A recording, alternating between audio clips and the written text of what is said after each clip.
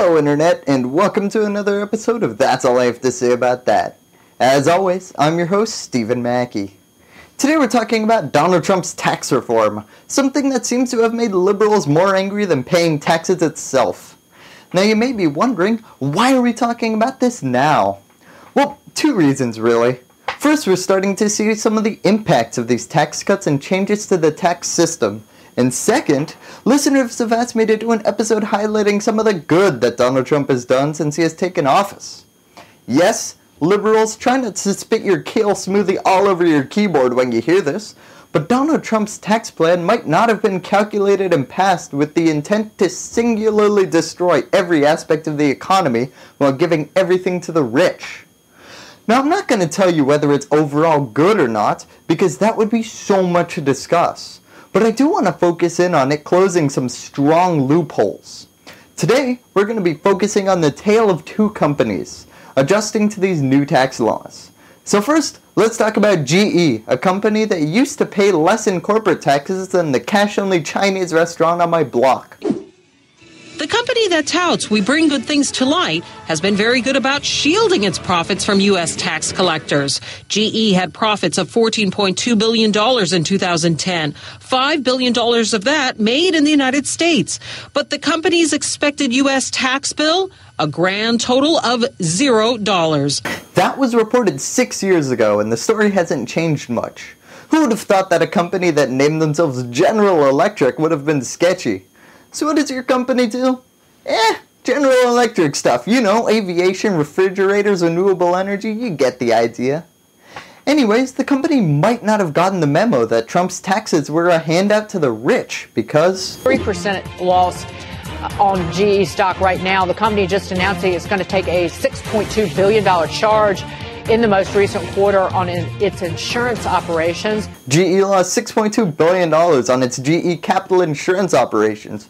But what does it have to do with taxes?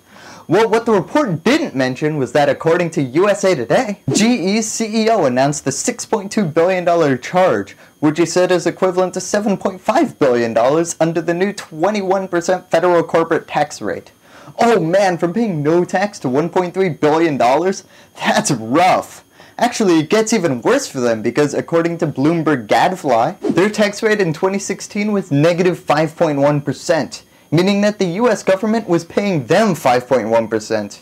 If large companies are making a profit off of your corporate tax income laws, the system definitely needs a comprehensive tax reform.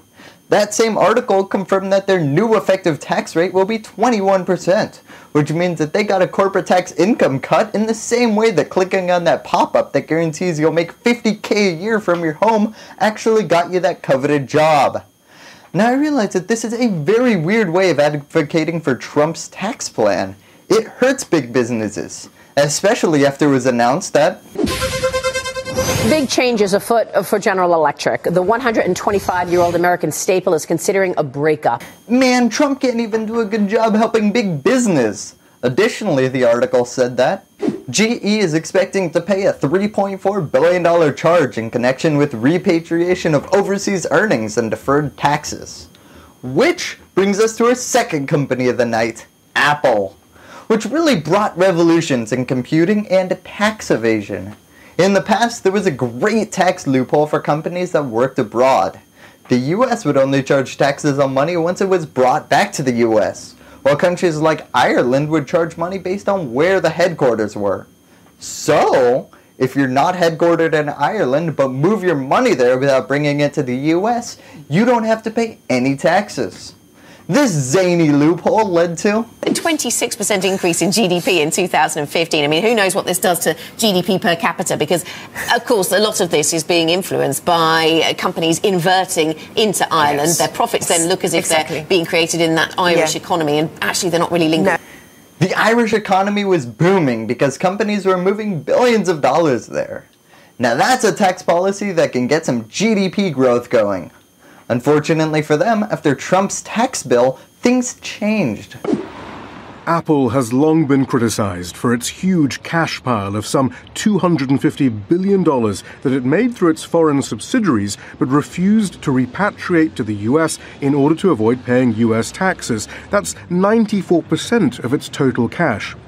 Under the new tax bill passed at the end of last year, Apple and other multinationals got what they long wanted, a reduction in the tax rate on those holdings from 38% to 15.5%. However, Apple has to pay that 15.5% whether it repatriates the money or not. Oh man, sorry Ireland, but Apple's Irish headquarters just disappeared faster than an unattended pint of Guinness at one of your bars.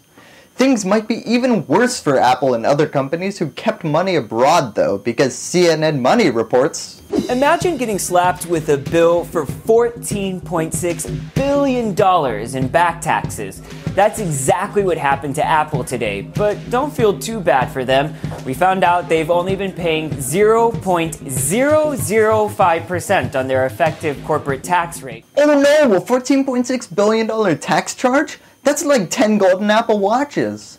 Honestly, I'm surprised anyone thought Republicans could make this tax plan worse.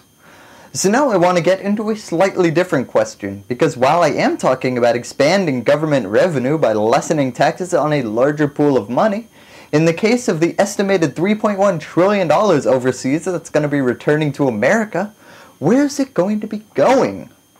Well, if you guessed American jobs, then I have some beachfront property in Nevada I would love to sell you.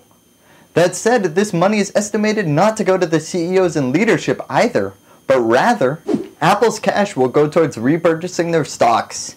Apple, why do you have to be so darn fiscally responsible? You just got a few $100 billion windfall and you're thinking, I should pay down my debts. Go out, have some fun, buy yourself a nice company or some domestic manufacturing. That said, before I get a barrage of anger in the comments, Apple did announce. The company also announced it will open a new campus in the US, hire 20,000 more employees, and spend $350 billion over the next 5 years. However, it's not clear whether the expansion plans are new, and Apple hasn't announced any changes to its manufacturing model, which is based around Asian factories. So who knows, there might be some growth in there too. Wow, totally even forgot to mention that argument, despite the fact that economic growth was the RNC's go-to line before Donald Trump invented the term fake news. So here's my question. If all this money and good stuff is coming in, why are we hearing... Then I think the most problematic thing, well, the two things. One is that it's going to add to the deficit. It's going to add to the national debt. $1.5 trillion. We hope that that's made up through additional growth. Where are we spending this money?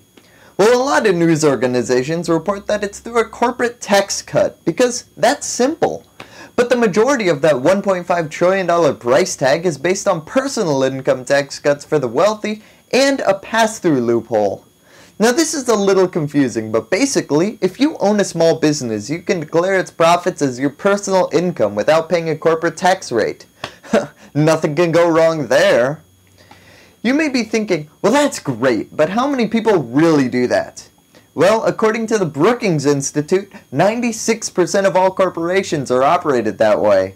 Now, the real expensive part of this tax reform is the income tax cut from 39.6% to 25% for high-income pass-through businesses like hedge funds, law firms, partnerships, and a certain Trump organization that would save Donald Trump, according to his last public tax return in 2005, $11 million a year. So there is a difference between corporate income tax cuts and pass-through income taxes. No wonder a certain president wanted to cut corporate taxes. While the Republicans battle it out, the president made a big move to win votes in November, today unveiling a plan to bring American jobs back to U.S. soil, proposing lowering the tax rate for corporations in America from 35% to 28%. So this leads to one final question. From a regulator's standpoint, what's the difference between the pass-through loophole and a corporate tax cut? I mean, in theory, it all sounds like the same idea. But, as I said earlier, pass-through income allows an owner to just kind of skip the newly established corporate taxes on business income and write it off as personal income. Then, when you factor in personal income tax cuts that this reform includes, Donald Trump is just making it rain on the 1%ers, who, statistically speaking, get more than 50% of all pass-through business income. Luckily, that's all I have to say about that. It's a pass-through company, but it doesn't matter much because a 20% corporate tax on zero is still zero. Thank you, and that's all I have to say about that. Hello YouTube, I hope you enjoyed that last video. For more episodes of That's All I Have to Say About That, click here. Please click here to subscribe and like below. And if you're really a fan, you can join our Facebook group. It's just a party over there.